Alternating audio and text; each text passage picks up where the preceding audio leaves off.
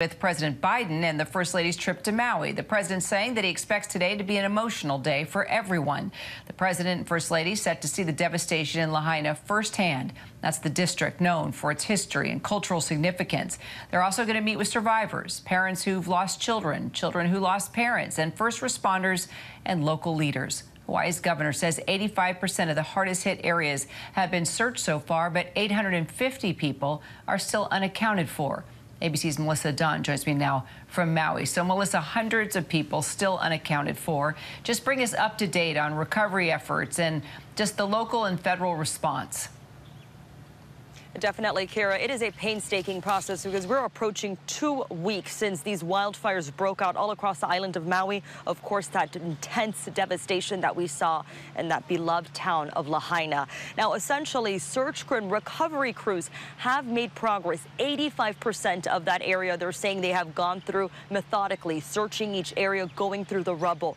And essentially, that process painstaking and grim. Once they found people who did not survive, they were taking those bodies, moving them over to morgues, and then in the morgues, they've been going through the process of identifying those loved ones.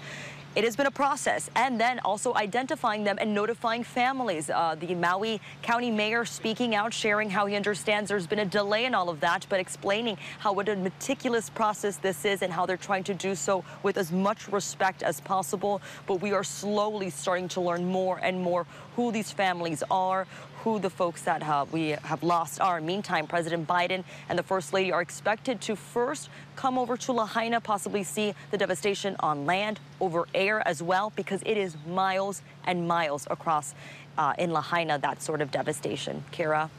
And you actually spoke with the Maui fire chief. What did he tell you just about the toll of this tragedy, not just on the entire community, but his team as well?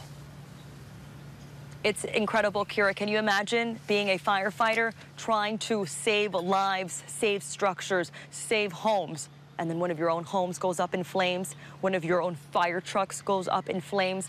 These men, the fire chief told me, are heroes, that they did not back down. They kept going.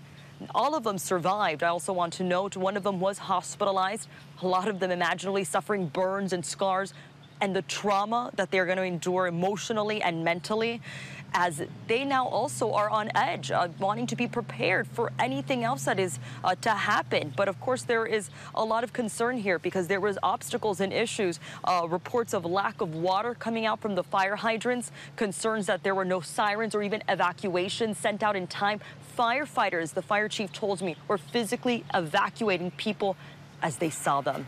So a lot of dramatic response and an investigation that is underway by so many different parties, from the state attorney general's office, an independent party from Hawaiian Electric because of the power lines, of course, seeing if that was a trigger, possible start, to then, of course, Maui's emergency management agency, which their head of their agency resigned just last week in the midst of all of this chaos. Kira?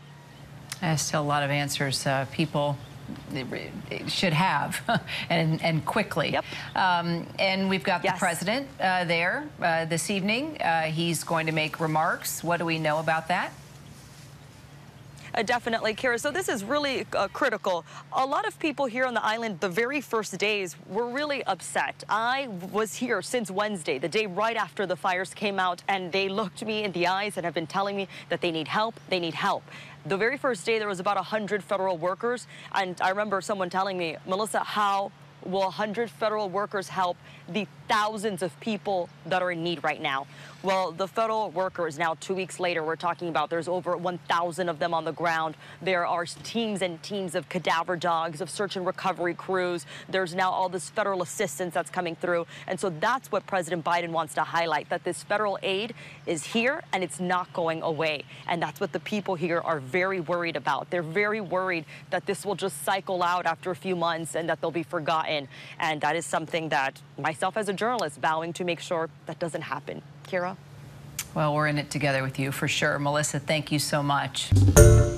Hi, everyone. George Stephanopoulos here. Thanks for checking out the ABC News YouTube channel. If you'd like to get more videos, show highlights, and watch live event coverage, click on the right over here to subscribe to our channel. And don't forget to download the ABC News app for breaking news alerts. Thanks for watching.